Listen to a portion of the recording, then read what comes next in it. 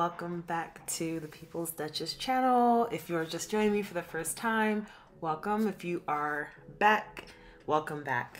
Okay, so I'm loving this new streaming thing because it's so great. I don't know why I hadn't discovered it earlier, but I'm starting to master the dialogue of streaming and I'm able to just kind of speak without having to really think about that. It's that coastal slang and I am working on it, but it's great. And I love the streaming aspect of this. So we're gonna jump right into today's stream. So I am not much of a fall girly. I really prefer the summer. I think that the only great thing about fall is the winter wardrobe, right? So the fall wardrobe is like this whole big deal and I get it. I love a good coat. I love a good boot. I am not against fall moments as far as fashion is concerned, but I do not like snow. I am not a fan of snow. Many of you know I'm Canadian. The winters out there were not too pleasant and I just am not a fan. I'm not a fan. That snow, it's pretty to look at, but it's not good to be in. It hurts, not pleasant. Yeah, deceptive, I'd say. But we are gonna get into some really great fall looks. So the fall color wheel is out, ladies. Dress and act accordingly, okay? We've seen all of the winter wear kind of fall palette, a lot of cool tones this year as contrast to last year where there was a lot of jeweled tones. That burgundy was a huge hit when they went to, I think it was PS5. I'm not sure the number. Absolutely stunning. And this year we've had some of those moments, but not yet like a coat moment, not yet like a fall coat moment. Well, no, actually, that's not true. We did have a coat moment just last week with her Carolina Herrera tweed herringbone coat, which people are still talking about. So that was the beginning of the fall wardrobe, but really we haven't seen too much of her this fall, just the Invictus Games and then that. And of course at the Invictus Games, she was wearing primarily just summer prep and things like that. So for this episode, I just kind of want to, do a little retrospective into her best coats, because if one thing about Meghan is true, it is that she can style her dignified behind off. She has this knack for colors and palettes, and of course she does. She's an actor. She's a professionally trained actor, so with that comes the ability to really read a scene and understand what clothes do for the scene, what the look of how you look does for the scene. So she's very knowledgeable about how she's going to look against the backdrop of whatever it is that she's going to do. So one of my absolute favorite lines that she likes to wear is Sentaler. I think it's called Sentaler or Sentaler. I'm sorry if I'm kind of butchering that name, but it is such a lovely coat. She wore this red Sentaler in 2019. She was pregnant with Archie. I forget what event this was that they were going to, but oh my gosh, she paired it with the purple dress and red heels and her brown, I think it's a I want to say Gabriella Hearst little satin or leather bag, but it looked so good and she looked amazing. She's one of those women who look really, really, really good when she gets pregnant. She fills out, and not that that's a big deal or anything like that, but the glow is just amazing. She looked so good when she was pregnant. Her pregnancy style was just really good. It was a lot of coats and obviously her Carolina Herrera, that blue pattern dress that she wore to Morocco, that was really pretty. That red, I think it was Givenchy, if I'm not mistaken, in Morocco when they landed. It was just really great. So I love that. I love this brown coat that she wore in, I believe this was in Sydney. It was a Martin Grant coat. Really pretty. She had this white, like a pencil dress underneath, sleeveless, just hair glossy, looking amazing.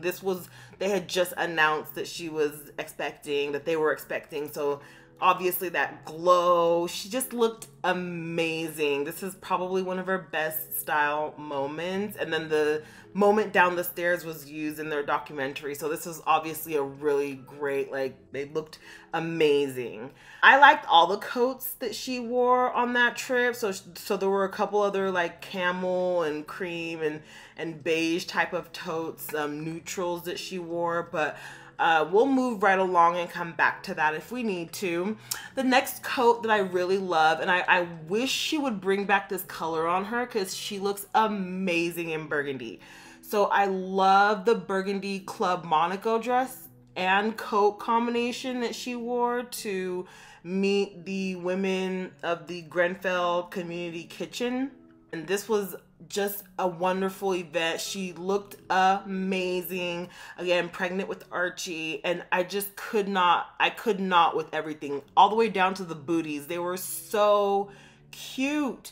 But I love this color on her. These like darker fall burgundies and wine colors look really good against her skin.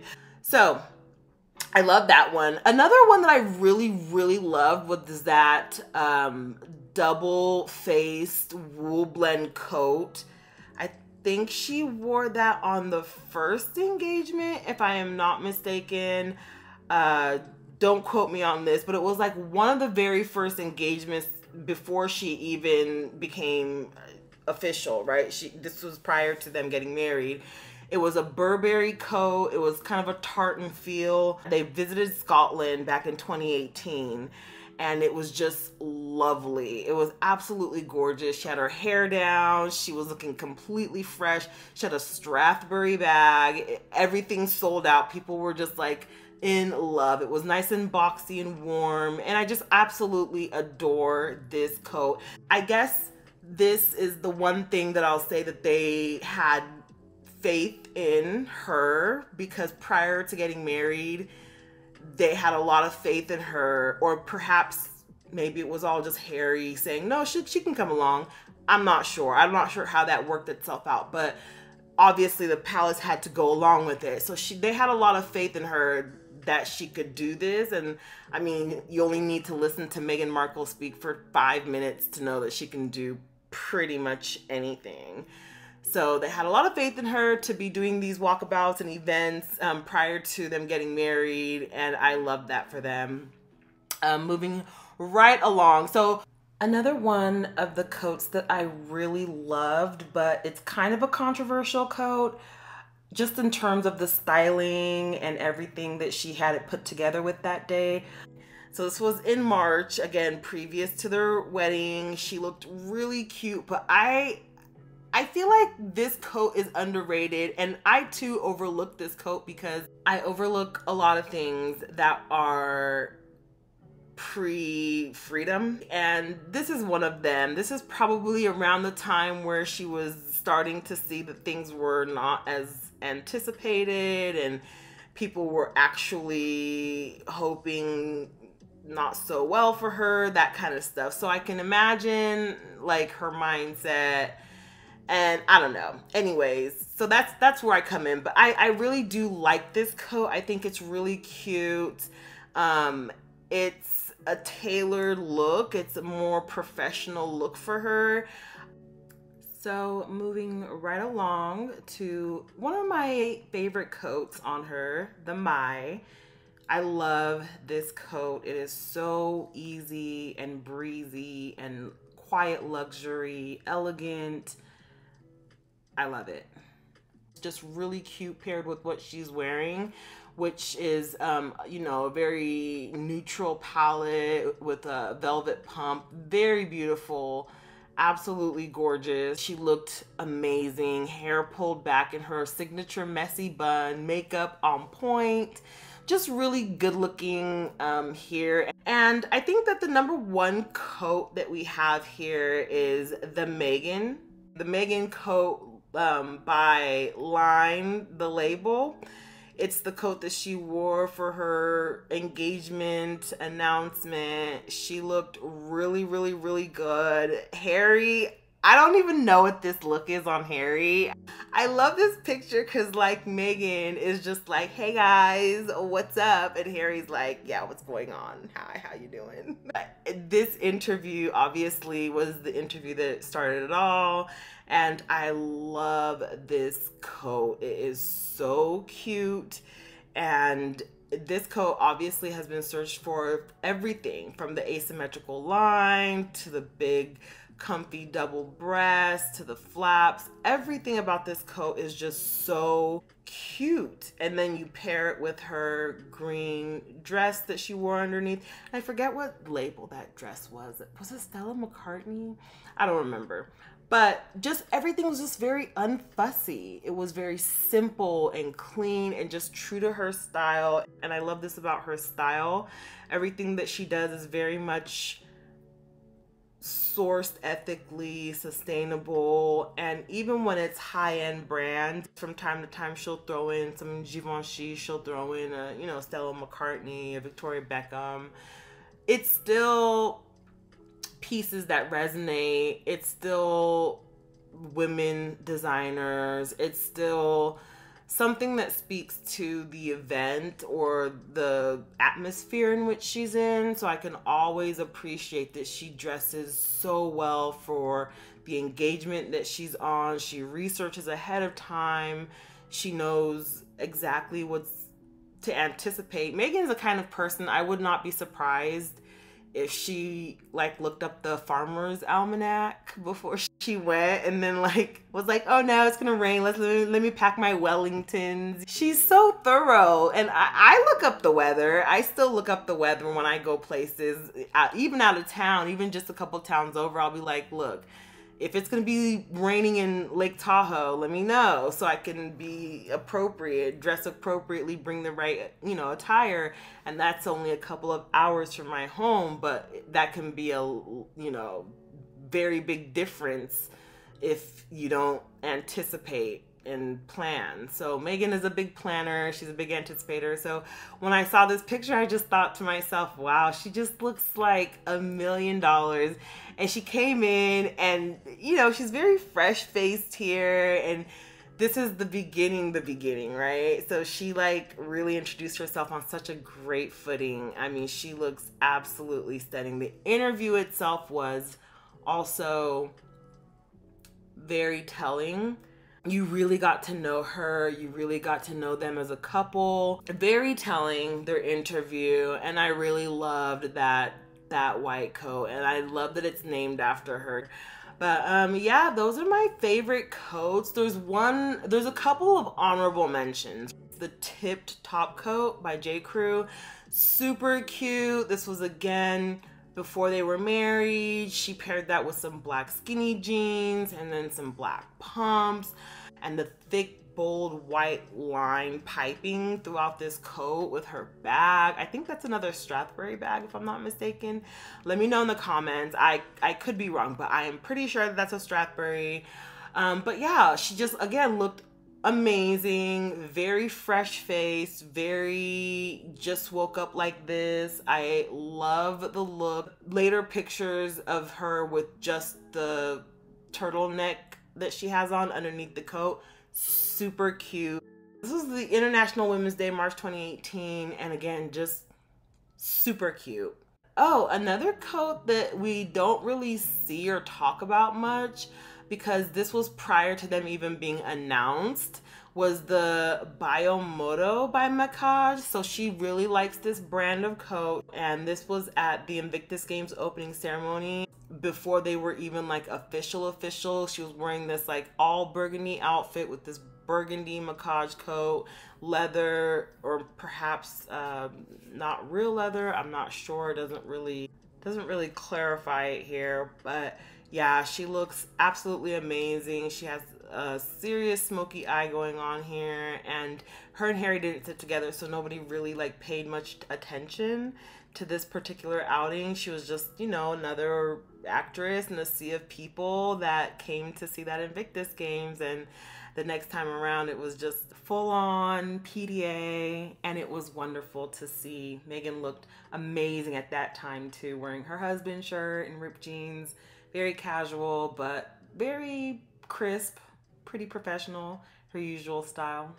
So this Invictus Games, which was the year prior to that, was really her introduction, a soft launch, if you will, because no one knew it at the time, but there she was looking really bright. And of course, this was right up her alley because she has done some UFO tours, and she's definitely done some USF veterans stuff. So she's really in tune with this, and I think that her and Harry share this.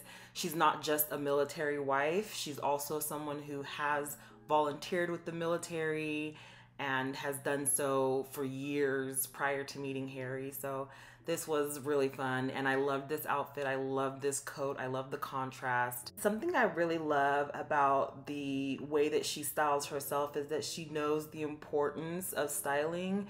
She has a lot of power in her styling, and she can bring out designers and highlight different people, and it's really great. And that's what I think gives this whole thing like a cause. It's not just her wearing some clothes, right? I mean, it's really, obviously, I think it's also very impactful. I mean, her wardrobe is not just like, oh, she's wearing this or that. I think that a lot of these brands are doing their very most to like help the universe. That's a wonderful idea, to give a platform to brands and designers and individuals and countries and nations who are trying to do better by the world and each other. And that's why I follow her and Harry, because I would also like to contribute to the zeitgeist. I would like to do better every single day. I would like to bring quality content that isn't harmful to anyone. We talk about some very deep, concerning things from time to time here too. So I understand the audience, and I just want everyone to take a mental health break as much as possible. And I think it's wonderful. I'll give my personal opinion. I think it's wonderful that people who do good things get rewarded with good things, and people who don't do such great things are also seeing the consequences of that. I'll say that, and I'll kind of leave it at that, because it's just, for me, I have so many other things I want to get to, and like I promised you the other day, so much more content because of this new streaming side. I don't even understand how I'm this late to streaming. It has been around since forever, and I have streamed before. I've streamed on Twitch. I streamed the Oprah interview, so I'm not like brand new. I don't know, I had like a 1.5 year brain freeze. And now I'm back on it, and I love it, and I just absolutely love the idea of like being able to like get off of work and then give you guys really great content. And I promise I will continue doing that, because now the streaming aspect of this has made everything so much more simplified. So thank you so much for joining. Get in the comments, let me know what you think about the fall and winter palette. This is very cool tones, a lot of neutrals, which I can always appreciate, but what do you think? Let me know in the comments. Don't forget to like, share, and subscribe, and I will see you guys next time. Bye.